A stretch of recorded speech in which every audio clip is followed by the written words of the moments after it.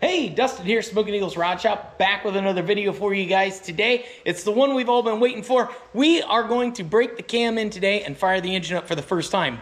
But first thing we gotta do is put the top of the engine back together because we just got this thing bolted together yesterday. I've got a whole list of stuff to do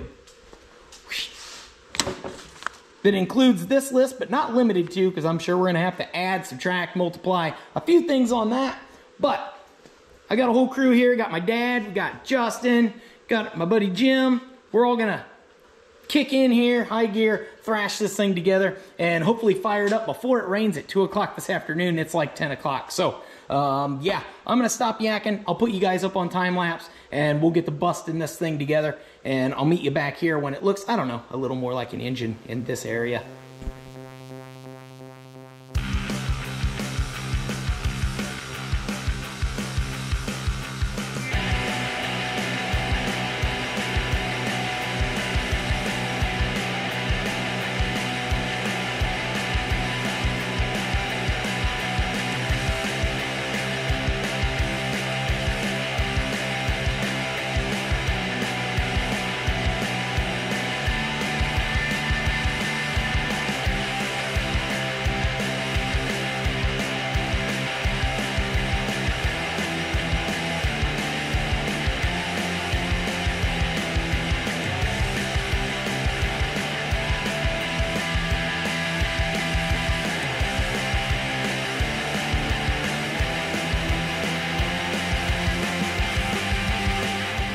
All right, guys, so it is actually time to fire this thing up and break the cam in. We got everything all bolted together, checked, double checked, triple checked, checked the oil, checked everything else. I got my vacuum gauge set up over here. I've got our timing light all set up. Now, we're supposed to fire this thing up. We're supposed to set the timing and then crank the idle up to 2,000 RPMs for 20 to 30 minutes. And they also want you to, well, different people say different things, but essentially anywhere between 2,000 and 2,500 RPMs, they want it to sit there for about 20 to 30 minutes. So we're gonna shoot for 25 to 30 minutes. We're gonna keep an eye on our water temp and everything. Probably set it at like 2,100 RPMs and then maybe turn it up a little bit and then maybe turn it back down. Just keep it in between the 2,500 RPM and 2,000 range. The idea behind that is when you change your RPMs up and down a little bit, periodically, it allows oil to flow across your cam in different spots at different rates so that you make sure you're getting good oil coverage on everything, not just, you know, all the oil's directed one spot. So anyway, we're gonna roll it out and see what happens. Ready? Cross your fingers.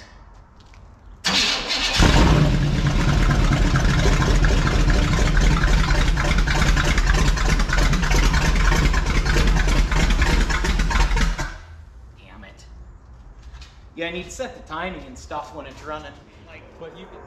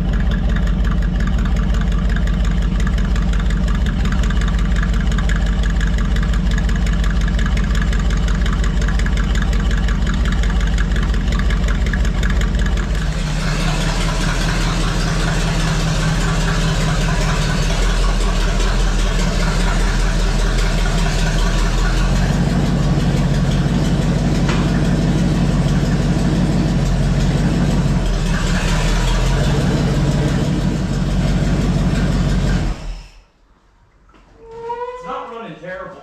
No, it's not. So we can tune it and do all that other stuff. But yeah, dude, I drove it on its own power. I started to pull forward and I pushed on the brake pedal and I was like, oh, the brakes aren't even hooked up. So, Aren't they hooked up? I better hook up the vacuum line for the brakes. Oh, vacuum line for the breakers. Yeah. So, to break the motor in, I wanted as few potential issues as possible. So I made sure nothing was hooked up, essentially.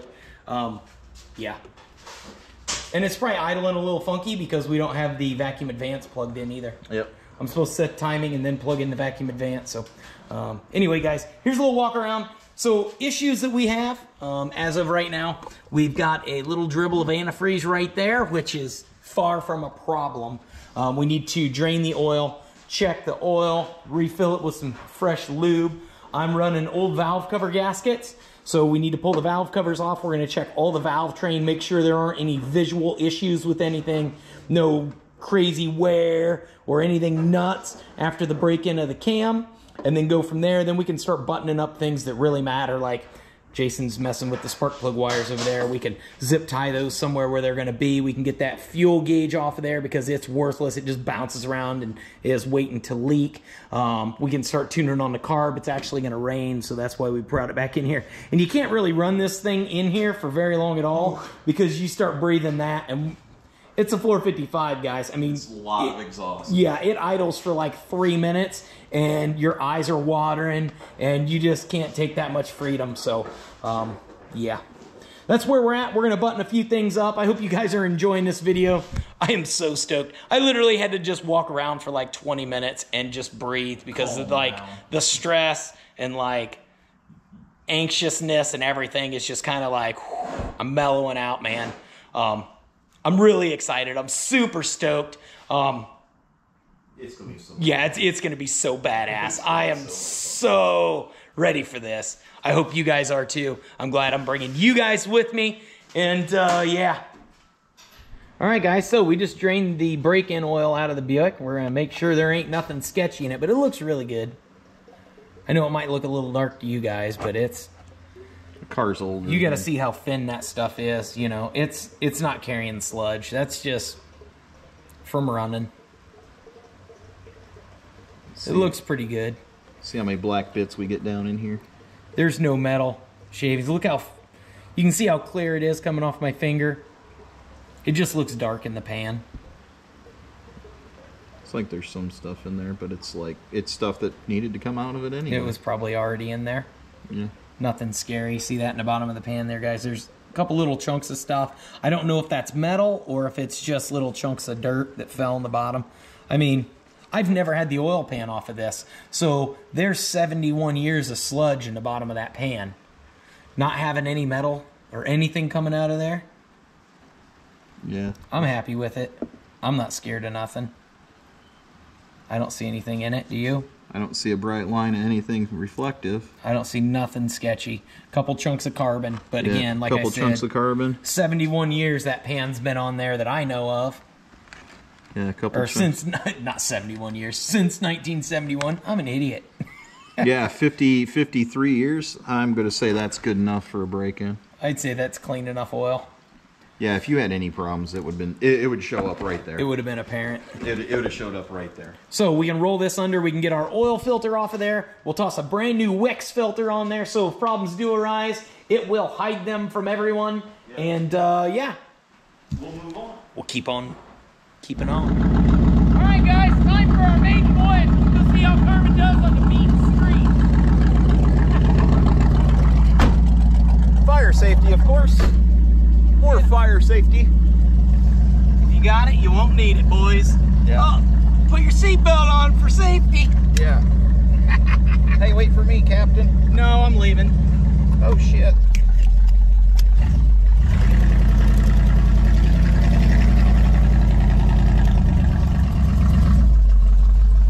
We'll go out through the country first, see how she runs.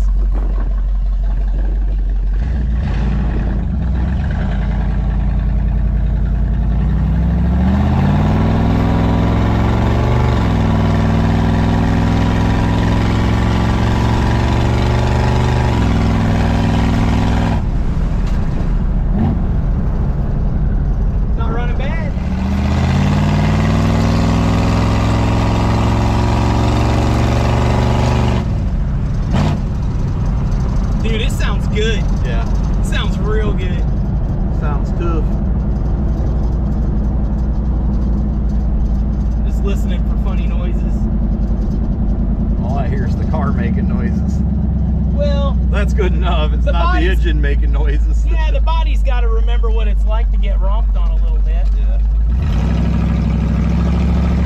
But it has good pickup. Yeah. Yeah, definitely when you flat it, it definitely pulls. I haven't went past half throttle, dude. Oh. Uh-oh, guys. You gotta do a safety burnout, make sure.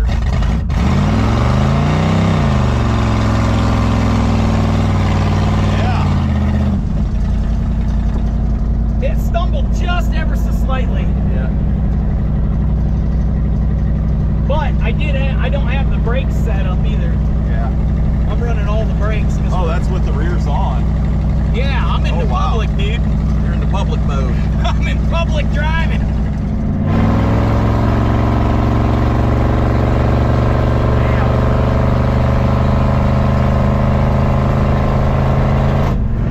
She pulls.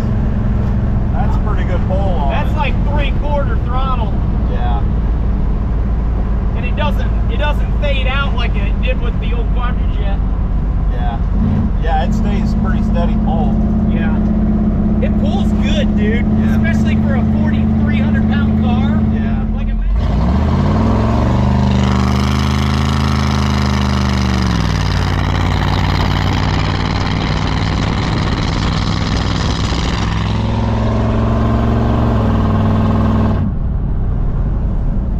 And that drive shaft loop doesn't sound like it's rubbing. Yeah. Since I never checked that. Yeah, it's kind of. Well, you know, you'll have that on them big jobs. I'll look underneath there and see if it's got a rub line in the drive shaft. I wouldn't worry about it now. Nothing you can do about her. just pretend it ain't there. Yeah. I didn't see that. My temp's way down under 170 with these fans running. Yeah. Man, this thing is a yacht. This thing is a boat. It's jumbo, dude. It's hard to explain, guys, like how well this thing actually rides. Yeah, it just cruises. I put new shocks on it. It's got 80-year-old everything. Yeah, it just, like that corner is just like leaning. And I got the rear welded shut. Yeah.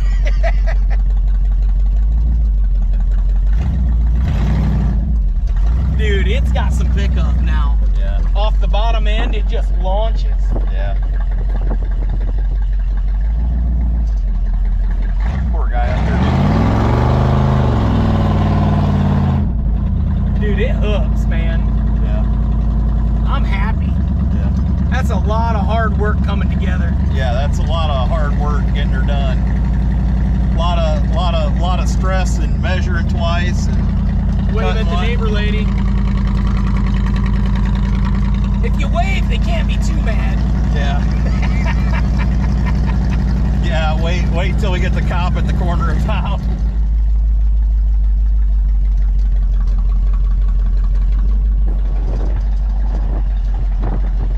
We made it. Maiden voyage turned out good.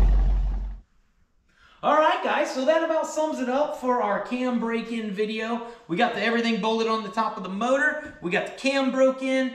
Everything went flawless. It runs really good. I still need to tune the carburetor, do some tweaking here and there to get things really ready for Cleetus and Cars in a couple days. And yeah, got our valve covers back on there. We put a couple zip ties here and there.